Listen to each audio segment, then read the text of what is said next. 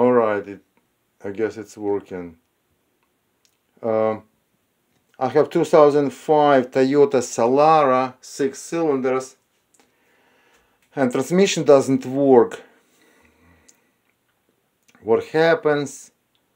Forward gear is stuck, and wheels turn forward in neutral, and there is no reverse, which I was told there is no reverse because front clutch is stuck, and when I turn gear into reverse clutch starts fighting forward clutch.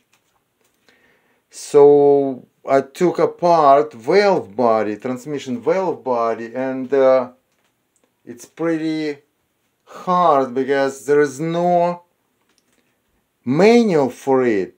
That's pretty bad. I have a manual. So my transmission is U151E, I believe, U151E, and I have a manual for Toyota U140, which is much older transmission. There is something in common, but not much. So worst thing, I have to be super careful and put every piece in the bag and write it down and take pictures, lots of pictures. I found a few sticky pistons inside valve body. This valve body consists of two main parts. This is a lower body, this is upper body. There is a spacer between them. This is steel spacers. There is a gasket. Pretty complicated stuff and really scary.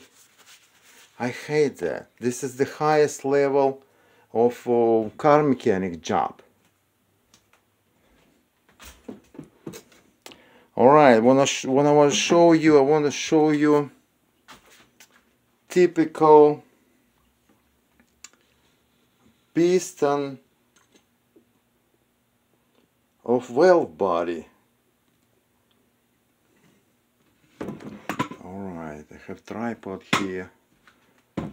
Alright, this is the typical, this is the piston, spring. This is just a plug which holds everything in place, and this is kind of like a pin holding this plug in place. Goes like that. So that plug is the same for all of them, and inside the body, if that piston stuck, that's it. That you're gonna have stuck gear, or it will never go into gear, whatever position it is. And in the past, I had, I believe, 2003 Chevy Impala, which had very common problem, sticky valve body piston. What I did, I removed valve body and I fixed it. It was many years ago. I don't remember details, but it was very well-known problem, and it was on the internet. So I found all information, and I removed valve body, and I found that sticky piston. I put it back, and that's it. Transmission was fixed. So now I hope that Toyota Solara has the same way to fix it. So unfortunately, I'm gonna repeat that second time. Unfortunately, the worst problem for me is there is no part diagram for valve body. Toyota doesn't sell parts for valve bodies. They sell completely well body, which is about $1,000 or so. So I cannot buy small piece if I find some broken one. Well, I already have second transmission, which I removed from junkyard, paid like couple $100 for it. It was cheap because I removed it myself. It's like self-service junkyard, but I'm trying to be smart here. So I'm trying to figure out what's going on. I'm trying to fix it without removing transmission, and I'm gonna probably lose. By doing so, I'm gonna lose a few days, because switching transmission would be much easier and faster than trying to fix the old one without even removing it. I rebuilt a couple of automatic transmissions in the past. One of them was Honda Accord transmission. Alright, that's it. I was thinking about recording everything, but it's too much stress doing it, and I cannot record it. On top of that stress, I cannot set up my cell phone and record the video. So just wish me luck. And hey guys, if one of you can get me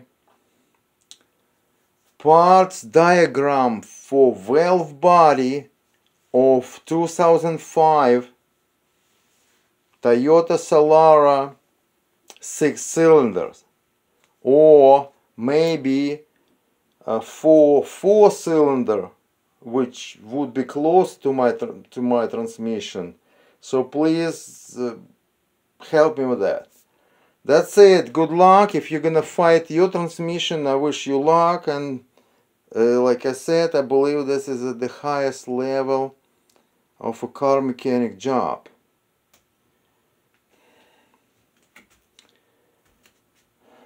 Bye.